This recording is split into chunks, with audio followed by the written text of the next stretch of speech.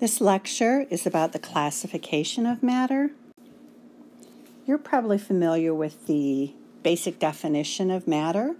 It's that it is anything that has mass and takes up space.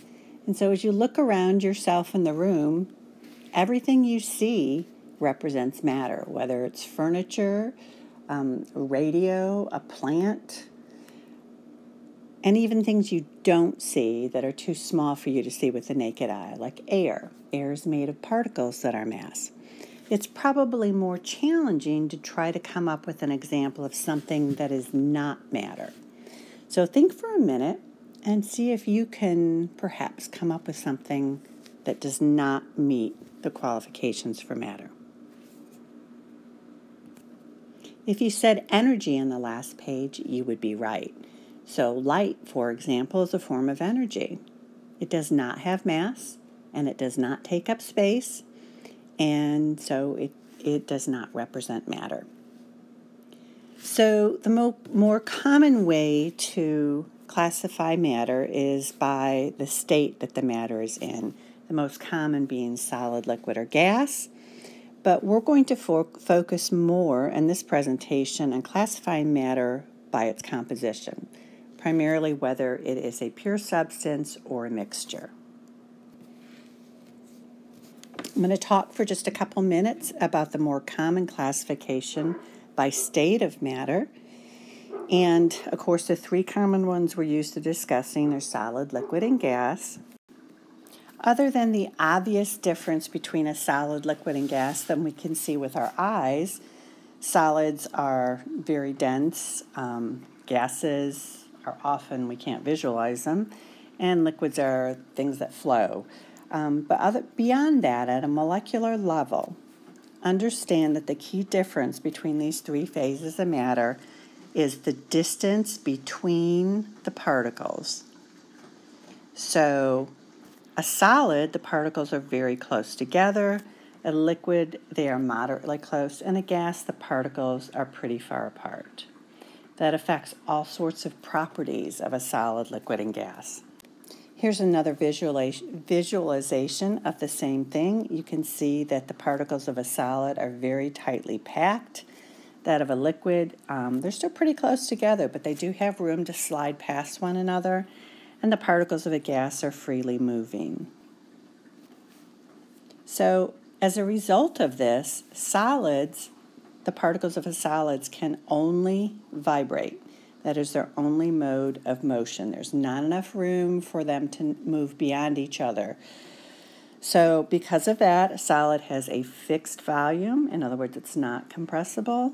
And it also has a fixed shape because the particles cannot change places. The shape is also fixed. There are two types of solid. There's crystalline solid, and that is when the particles arrange themselves. Crystals, they're often very pretty, actually. The particles are arranged in a repeating, very well-defined order. And that makes for a very hard, oftentimes very pretty sample. Amorphous solids are ones in which the particles of the solid are not arranged in any particular pattern, and that would be things like glass and plastic. They tend not to be as hard. Liquid, on the other hand, if you remember the spacing between liquid molecules, they are still pretty close together, but there is room for the liquid molecules to trade places and slide past one another, and because of that, liquids are able to flow. Because they're able to flow, they can change shape. So you can see here that we have 100 milliliters of water. It assumes the shape of whatever container it's put into, okay? However, the volume is fixed. The volume does not change. If we start with 100 milliliters, regardless of the container we put it in, we are going to keep 100 milliliters. Gaseous molecules have a lot of space in between them, and so they have total freedom of motion. You can almost make the assumption in many gases that one particle doesn't even know any other particles are around. They are that free to move. Because of the space between the particles, a gas has a unique quality, and that is it is compressible. You take a gas and squish it down. That's what they do when they compress nitrogen, compress oxygen, when they have those pressurized tanks of gas. What I want to talk a bit more about in this lecture is the classification of matter by its composition. And so in this case, the major subdivisions are whether or not the matter is a pure substance or a mixture. Those names themselves are pretty descriptive. A pure substance must have only one thing in it. That one pure thing can either be a pure compound or a pure element.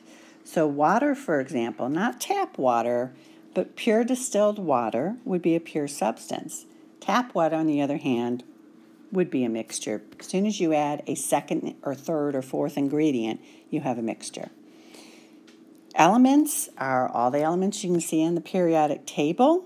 Those are also pure substances. Mixtures are what most of our world exists in. Okay?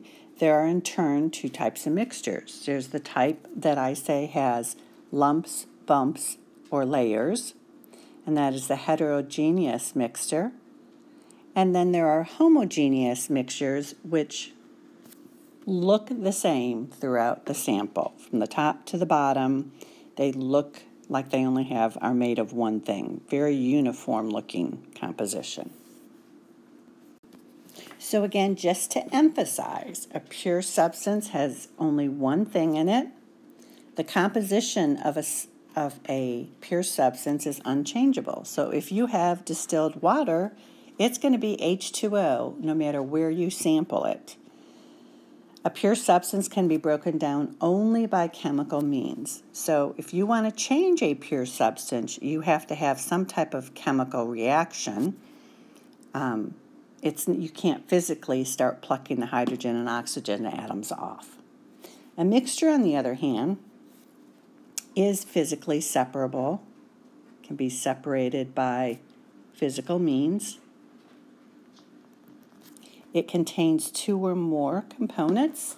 The composition of the mixture is all over the place. So let's say that we're making iced tea, and you like your iced tea strong and I like it weak. Well, we can have 2 glasses of iced tea with totally different ratios of tea to water. So mixtures have variable composition.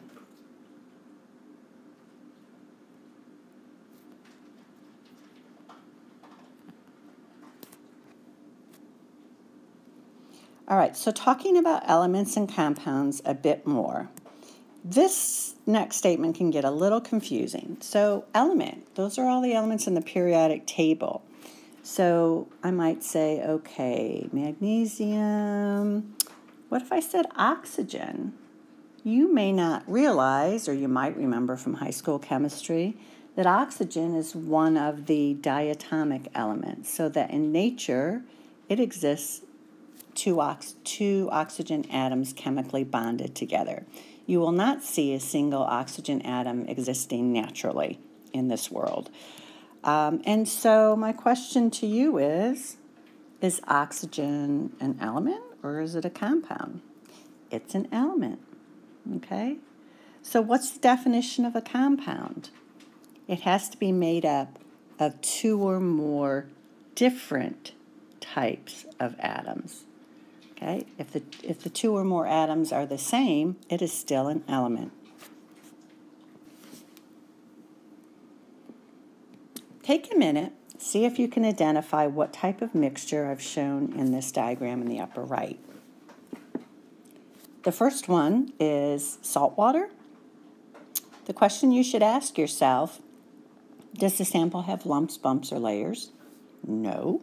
Does it look the same at the top as it does at the bottom as it does in the middle? Yes. That means it's homogeneous. We can tell here we already have different colors, different textures. That is heterogeneous, as are all rocks. Well, virtually all rocks. Water and oil, I see layers. Okay, it's different composition at the top than it is at the bottom, so that is also hetero. Mud is hetero. They're definitely lumps and bumps.